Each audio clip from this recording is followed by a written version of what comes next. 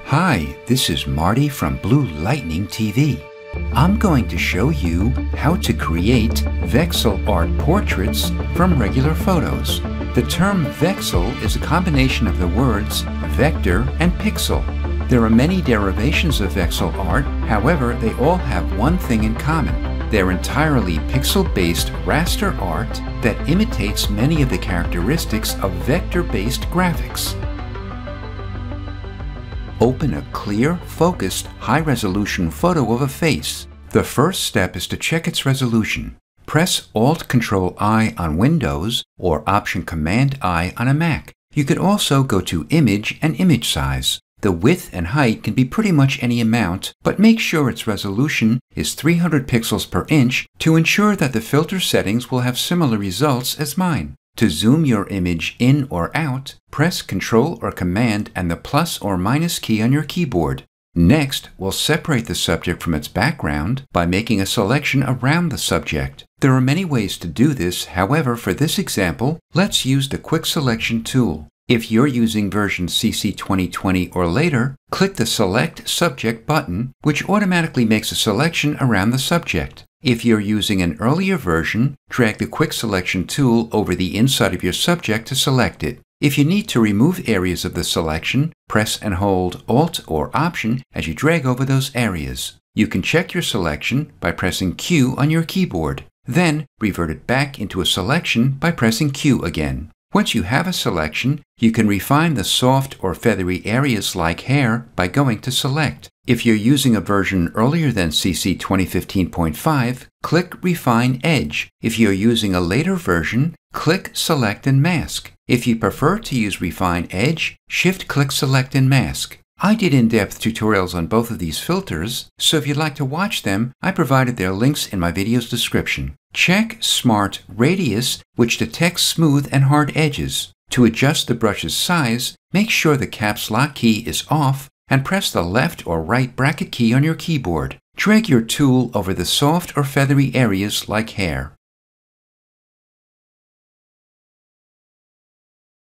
Check Decontaminate Colors. This will minimize color fringing of the background colors that may leach into our subject. Output it to a new layer with Layer Mask. We'll make a new layer directly below our isolated subject by Control-clicking or Command-clicking the new layer icon.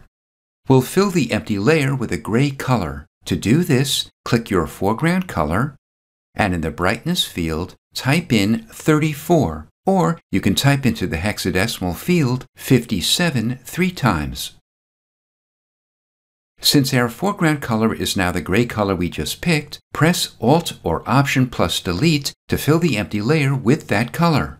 Next, we'll convert our visible image into a smart object so we can modify it non-destructively. It'll also allow us to replace our subject with another without having to redo the effects. To do this, make the top layer active and Shift-click the bottom layer to make all the layers active. Click the icon at the upper right and click Convert to Smart Object. We're going to apply a lot of filters, but each filter and the order in which we place them is important to achieve the final result. Go to Image, Adjustments, and Shadows Highlights. Check Show More Options to open the highlights and adjustments. The shadows amount is 50%, the tone is also 50%, and the radius is 30 pixels. The highlights amount is 20%, the tone is 50%, and the radius is 30 pixels. The adjustment's color is -100, and the midtone is +100. The black and white clips are 0.01% each. Go back to Filter, Sharpen, and Unsharp Mask. The amount is 500%, the radius is 5 pixels, and the threshold is 0 levels. Go back to Filter, Stylize, and Diffuse. Tick Anisotropic and click OK or press Enter or Return.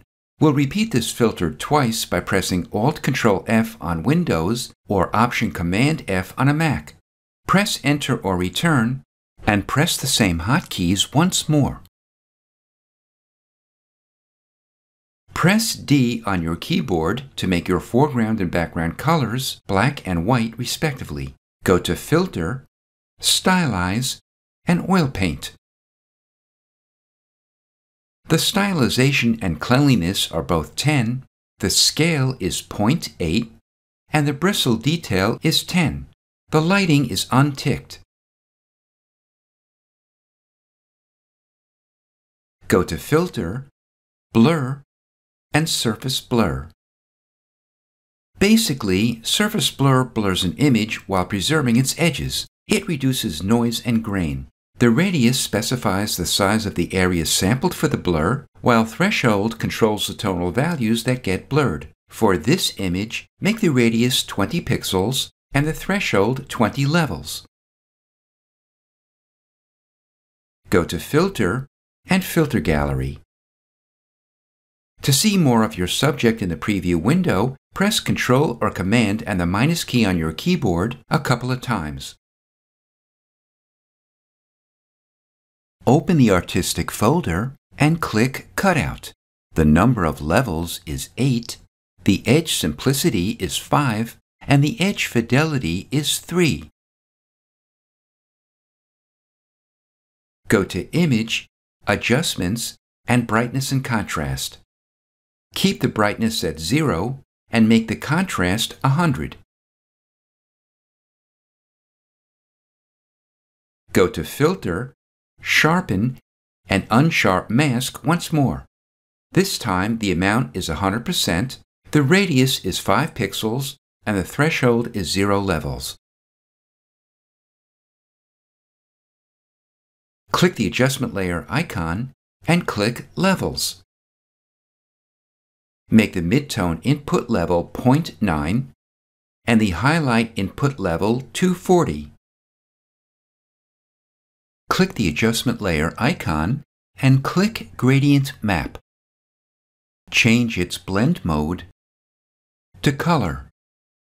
Click the gradient bar to open the gradient editor. Have fun clicking your preset gradients to see how they affect your portrait, or you can customize the colors by changing the colors in the gradient bar. For example, click the lower left stop, the color box, and find a color you like. Since I already know the color I want, I'll type it into the hexadecimal field.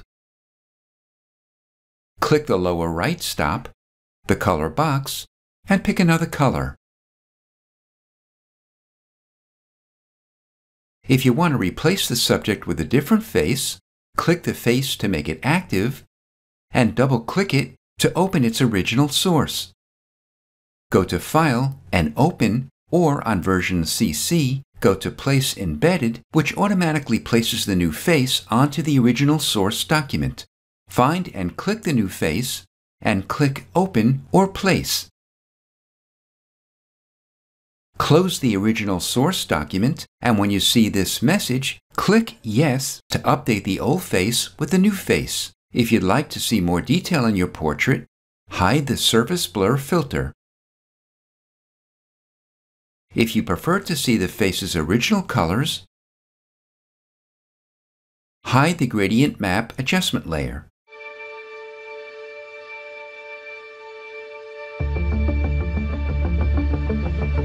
This is Marty from Blue Lightning TV. Thanks for watching.